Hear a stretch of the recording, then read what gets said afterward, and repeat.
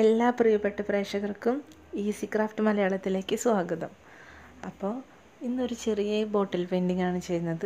ഒന്നല്ല രണ്ടെണ്ണമാണ് ചെയ്യുന്നത്. രണ്ടും ഡിഫറെൻ്റ് ആയിട്ടാണ് ചെയ്യുന്നത്. അപ്പോൾ ആദ്യത്തെ ബോട്ടിൽ വൃത്തിയാക്കി എടുത്തിട്ടുണ്ട്. അതിൽ ലൈറ്റ് വയലറ്റ് കളറാണ് അടിക്കുന്നത്. Light violet acrylic paint. ഈ കളറ് കാണാൻ നല്ല ഭംഗിയുള്ളൊരു കളറാണ്. നല്ല രസമല്ലേ ഈ കളറ് കാണാൻ. അപ്പോൾ അതൊരു സ്പോഞ്ച് ഉപയോഗിച്ചിട്ട് ഇതുപോലെ പ്രസ് ചെയ്തടിക്കാം. അപ്പോൾ ഇങ്ങനെ സ്പോഞ്ച് ഉപയോഗിച്ച് പ്രസ് ചെയ്തിട്ട് ചെയ്യുമ്പോൾ അതിൻ്റെ ഒരു ടെക്സ്ചറിന് നല്ല വ്യത്യാസമുണ്ട്. ബ്രഷ് ഉപയോഗിച്ചിട്ടാണ് ചെയ്യുന്നതെന്ന് വെച്ചാൽ അതിലിങ്ങനെ വരകൾ വരും. ഇതാണെന്ന് വെച്ചാൽ ഇങ്ങനെ ചെറിയ പൊന്തി നിൽക്കുന്നത് കാണാം, ചെറുതായിട്ട് ഒരു ഉണങ്ങി വരുമ്പോൾ. അത് നമ്മൾ 2 കോട്ട് അടിക്കണം. ആദ്യത്തെ ഞാനൊരു കോട്ട് അടിച്ചു, അന്ന് കംപ്ലീറ്റ് ആയിട്ടില്ല. അങ്ങനെ മുഴുവനും അടിച്ചു കഴിഞ്ഞതിന് നന്നായി ഉണങ്ങിയതിന് ശേഷം അടുത്ത കോട്ട് അടിക്കുക. അടുത്തത് ഞാൻ സ്കൈ ബ്ലൂ പെയിൻ്റാണ് എടുത്തത്. സ്കൈ ബ്ലൂ എന്നല്ല, അതിൻ്റെ പേര് ലൈറ്റ് ബ്ലൂ എന്നാണ് കേട്ടോ. നല്ല രസം അത് കാണാൻ. ഈ പെയിൻ്റ് എടുത്തിട്ട് ഈ ബോട്ടിലിൽ ഇതുപോലെ തന്നെ ഒരു സൈഡ് അടിക്കുക, പിന്നെ കുറച്ച് ഗ്യാപ്പ് വിടുക, മറ്റേ സൈഡ് അടിക്കുക. അങ്ങനെ ഒരു പെർഫെക്റ്റായിട്ടൊരു ഷേപ്പ് പറയാൻ പറ്റില്ല, പക്ഷേ ഏകദേശം ഒരു ബ്ലെൻഡ് ആവുന്ന രീതിയിൽ. ഇനി വൈറ്റ് അക്രിലിക് പെയിൻ്റ് എടുത്തിട്ട് ഇതുപോലെ ശ്രദ്ധിച്ചിട്ട് ഓരോ എന്താ പറയുക, ഒരു ഡോട്ട് ഇടുക, എന്നിട്ട് കുറച്ച് അതിനൊരു ടിപ്പ് കൊടുക്കുക. അങ്ങനെ ഇങ്ങനെ നീട്ടി കൊടുക്കുക. കണ്ടോ? ഒന്ന് ശ്രദ്ധിച്ച് ചെയ്യണം. നമ്മൾ എല്ലാതും കൂടെ ഒരുമിച്ച് ചെയ്തിട്ട് അത് അതിൻ്റെ ഇടയിലെ കുഞ്ഞു ഗ്യാപ്പുകളില്ലേ, ഒന്നിട്ടിട്ട് ഒരു ചെറിയൊരു ഗ്യാപ്പ് കാണണം. അങ്ങനെ വേണം അത് ചെയ്യാൻ. അപ്പോഴതിന് ഭംഗി ഉണ്ടാവുള്ളൂ. അല്ലെങ്കിൽ എല്ലാം കൂടെ ഒരു വൈറ്റ് ഒരു വര മാത്രമേ പോകും. കുറേശ്ശെ അവിടെ കുഞ്ഞൊരു ഗ്യാപ്പ് കാണാം. ആ ഗ്യാപ്പിൻ്റെ ഉള്ളിൽ കൂടെ നമ്മൾ അടിയിലടിച്ചിട്ടുള്ള വയലറ്റ് അല്ലെങ്കിൽ ആ ലൈറ്റ് ബ്ലൂ കളർ കുറേശ്ശെ കാണണം. അപ്പോഴാണ് ഇതിന് ഭംഗി ഉണ്ടാവുള്ളൂ. അല്ലാതെ എല്ലാതും അടുപ്പിച്ച് ഇങ്ങനെ വരച്ചു കഴിഞ്ഞാൽ അത്ര രസം ഉണ്ടാവില്ല. ജസ്റ്റ് ഇങ്ങനെ ഇതുപോലെ ഇങ്ങനെ ചെറിയ ഒരു കുത്ത്, പിന്നെ അതിൻ്റെ ടിപ്പ് കുറച്ച് നീണ്ടിട്ട് അങ്ങനെ ഇടാം.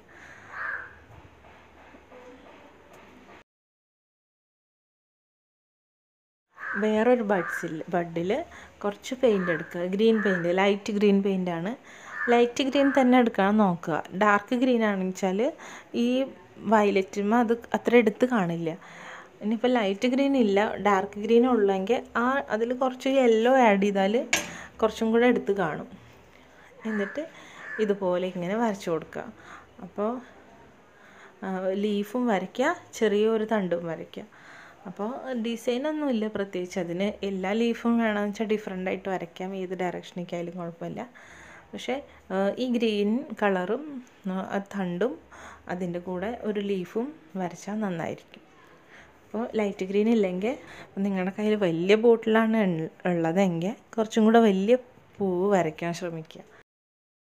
അപ്പോൾ ഇതെല്ലാവർക്കും ഇഷ്ടപ്പെട്ടെന്ന് വിചാരിക്കുന്നു. അതിൻ്റെ ആ ബോട്ടിലിൻ്റെ ടിപ്പില്ലേ, വായ്ഭാഗത്ത് ഞാൻ ഒരു നൂല് വെച്ച് ഇതുപോലെ കെട്ടി കൊടുത്തിട്ടുണ്ട്. അപ്പോൾ ഇതാണ് നമ്മുടെ ഫസ്റ്റ് പെയിൻറ്റിങ്. കാണാൻ നല്ല രസമില്ലേ?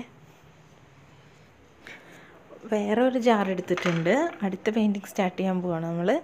അതിൽ ബ്ലാക്ക് അക്രിലിക് പെയിൻറ്റ് നന്നായിട്ട് സ്പോഞ്ച് ഉപയോഗിച്ചിട്ട് അടിച്ചിട്ടുണ്ട്. എന്നിട്ട് ഒരു ഇയർബഡിൽ യെല്ലോ പെയിൻറ്റ് കുറച്ച് തിക്കായിട്ട് എടുക്കുക. അതിലങ്ങ് പ്രസ് ചെയ്തെടുത്തിട്ട് ഇതുപോലെ ഒരു പൊട്ട് പൊതിക്കുന്ന പോലെ ഇങ്ങനെ റൗണ്ടായിട്ട് പ്രസ് ചെയ്ത് കൊടുക്കുക. എന്നിട്ട് ഈ ബോട്ടിൽ ഏകദേശം നിങ്ങൾക്ക് ഇഷ്ടമുള്ള അത്ര പൂക്കൾ ഇതിൽ വരയ്ക്കാം. പിന്നെ നല്ലോണം കുറച്ച് ഗ്യാപ്പ് ഇട്ട് വരയ്ക്കണതായിരിക്കും ഭംഗി. നല്ലോണം അടുപ്പിച്ച് വരയ്ക്കാതെ കുറച്ച് ഗ്യാപ്പ് ഇട്ട് ചെയ്യുക. കുഞ്ഞു ഫ്ലവേഴ്സ് അല്ലേ, അടുപ്പിച്ച് ചെയ്താൽ ഭംഗി ഉണ്ടാവും. വേണമെന്ന് വെച്ചാൽ ഈ സെയിം ഫ്ലവേഴ്സ് നിങ്ങൾക്ക് അടിയിൽ മുഴുവനായിട്ട് ചെയ്യാം, അല്ലെങ്കിൽ മേലെ കൂടുതലായി ചെയ്ത് താഴേക്ക് കുറച്ച് കൊണ്ടുവരാം.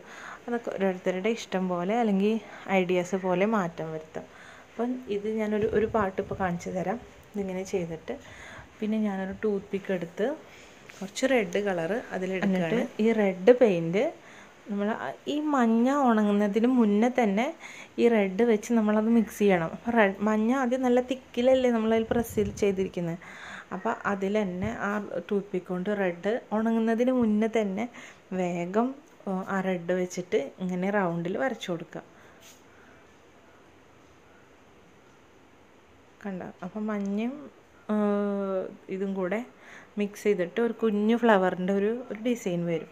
ഇപ്പം നിങ്ങൾ ആ ടൂത്ത് പിക്കുമ്പോൾ അതങ്ങനെ പ്രസ് ചെയ്യുമ്പോൾ ഒരുപാട് റെഡ് കൂടുതലായിട്ട് കിട്ടുകയാണെന്ന് വെച്ചാൽ അത് കുറച്ചൊന്ന് ആ പെയിൻറ്റിൻ്റെ പാത്രത്തിലൊന്ന് ഇങ്ങനെ തുടച്ചിട്ട് വേണം പൂക്കളിൽ പ്രസ് ചെയ്യാൻ. അല്ലെങ്കിൽ അതിൻ്റെ സെൻറ്റർ മുഴുവനും റെഡാവും. നമുക്ക് വേണ്ടത് കുറച്ച് റെഡും കുറച്ച് മഞ്ഞയും കൂടെ ഒരുമിച്ച് ഒരു സ്വേള് പോലെ ഒരു ഇങ്ങനെ കറങ്ങുന്നൊരു ഷേപ്പില്ലേ, അങ്ങനത്തെ ഒരു രീതിയിലാണ് നമുക്ക് വേണ്ടത്.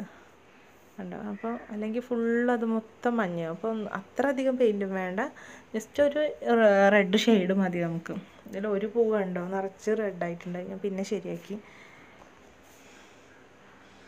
പിന്നെ ഗ്രീൻ പെയിൻ്റ് എടുത്തിട്ട് ഇതുപോലെ ഇങ്ങനെ ഇലകൾ വരച്ചു കൊടുക്കുക.